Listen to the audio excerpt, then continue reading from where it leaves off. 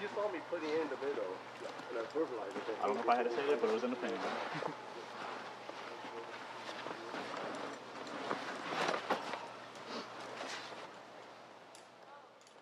The U.S. Army Sergeant David Poppick secures a simulated casualty on a Sked Basic Rescue System during the Expert Field Medical Badge competition at the 7th Army Training Command's Grafenwoehr training area, Germany.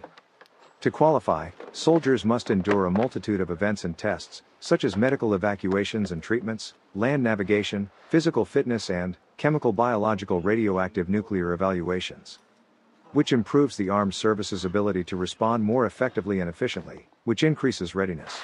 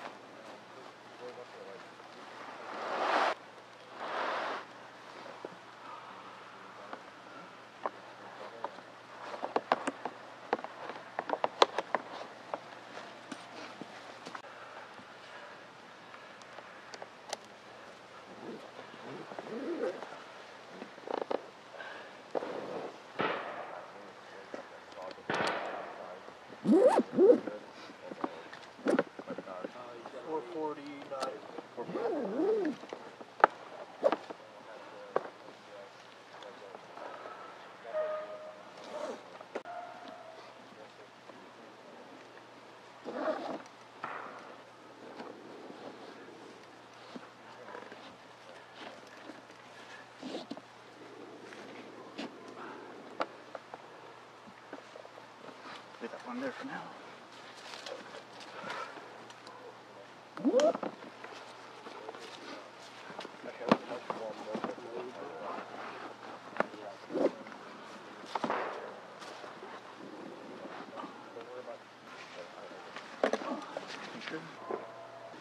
Yep.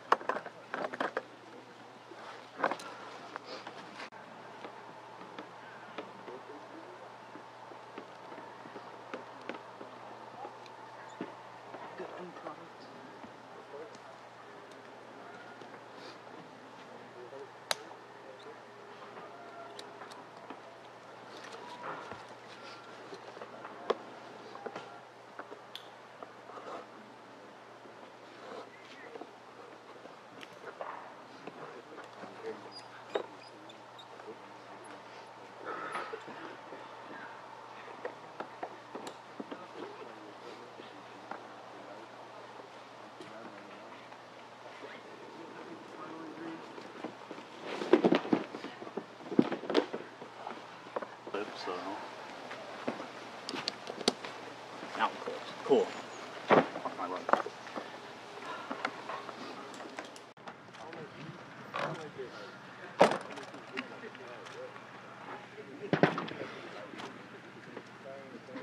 U.S. soldiers perform tasks to earn the Expert Field Medical Badge at the 7th Army Training Command's Grafenwoehr training area, Germany.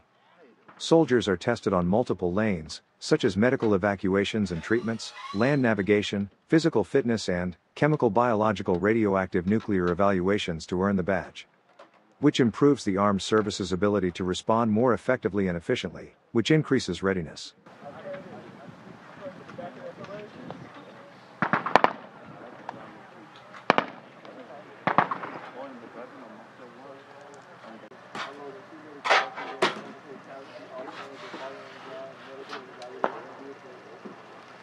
casualty, so we're going to go with the priority casualty first. We're going to load him head first on the top, and urge in, and then we'll get the Put that one front. Right. Prepare to lift. Gonna rotate. Alright, there. Take off the knee.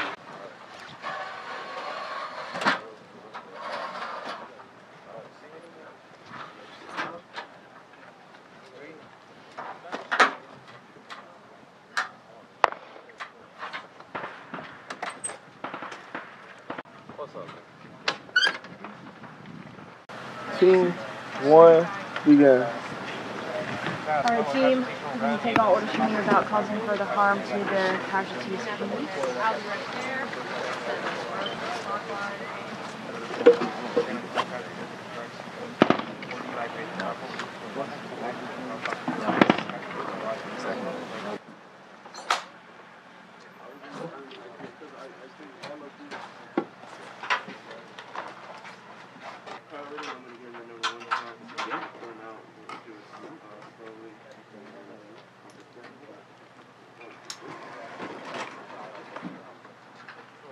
Our priority first.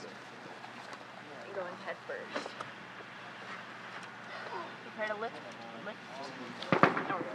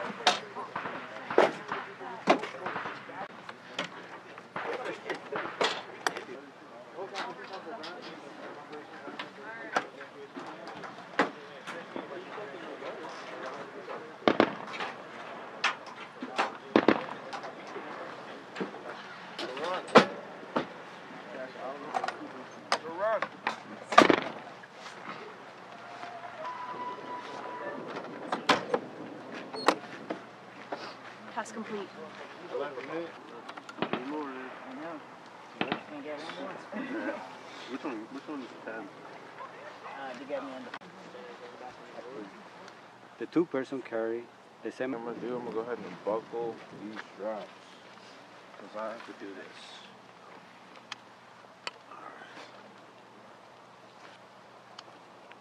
Alright, and if I could get just one of you guys to just flip it like this, move the litter on this side.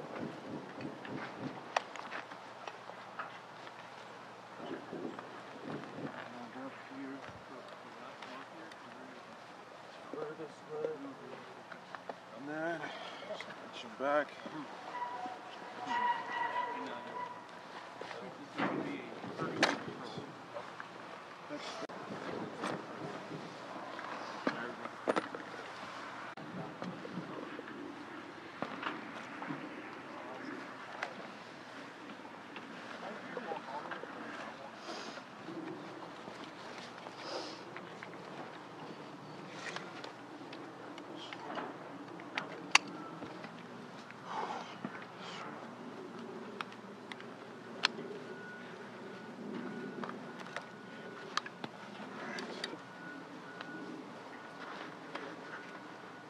Prepare to lift. 4-person carry move. For booby traps, obstacles, and debris before, at, and beyond. I do not see them.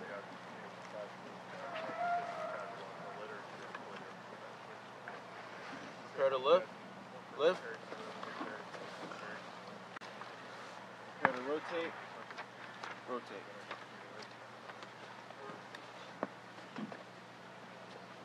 4-person carry move.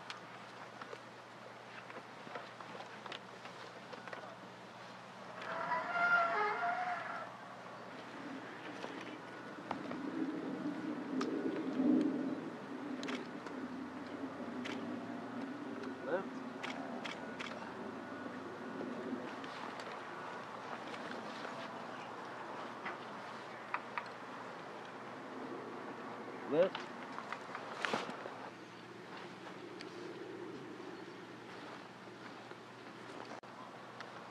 Lift.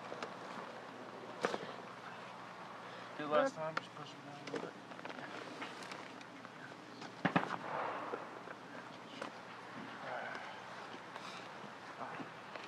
Lift. Lift. Prepare to lift. Lift. Litter post carry. Move. Prepare to rotate. Rotate.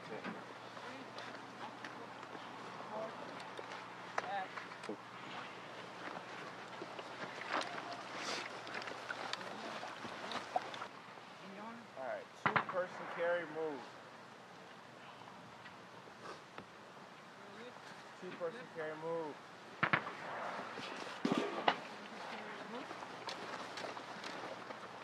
That and beyond. And prepare to lift, lift. Semi-overhead carry, move. Alright, semi-overhead carry, move.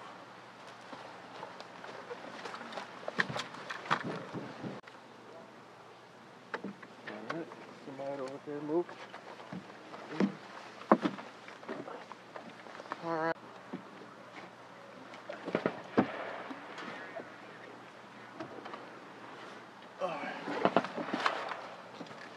Alright. 4-person carry, move. 4-person carry, move.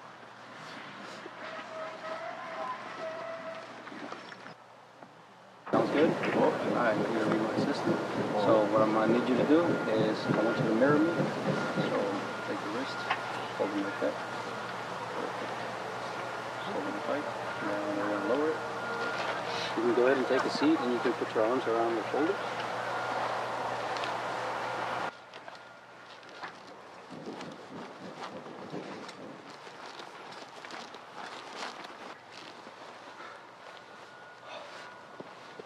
Spread his legs open, please. And take a knee facing the direction of movement, please. And then you're going to grab behind his knees. For a sec. Just like that.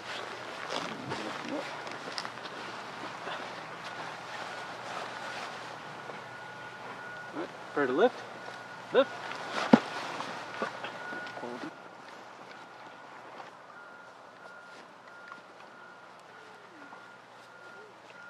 Lower.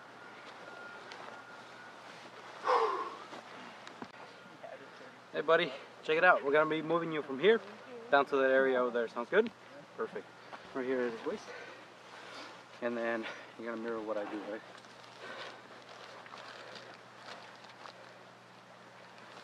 Right, lift. This one.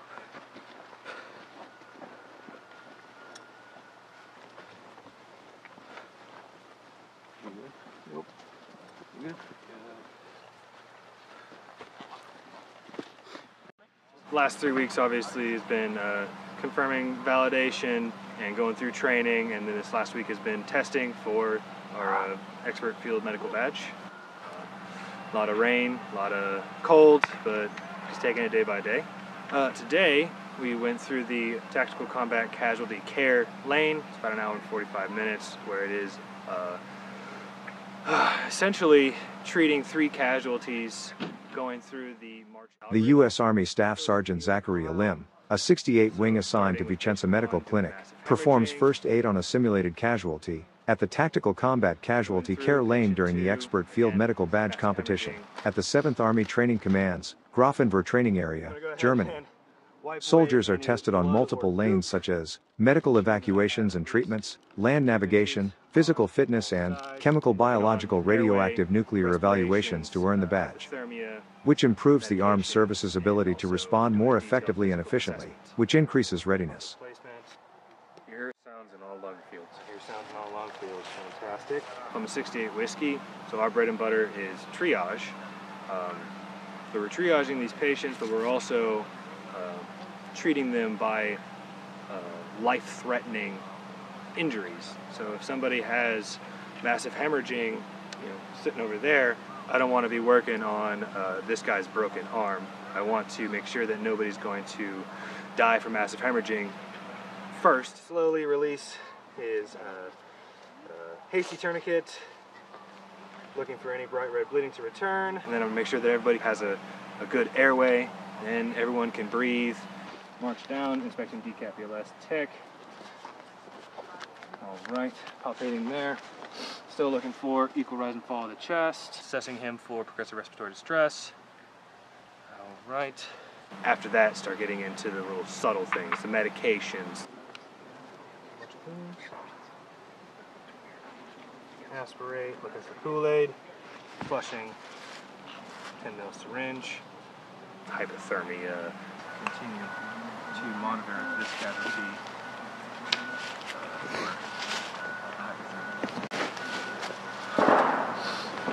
And then also, like what you saw today, had the evisceration.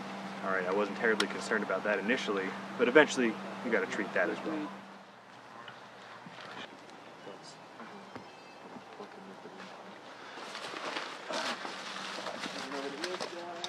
Last year, I didn't feel overly confident going into TC3.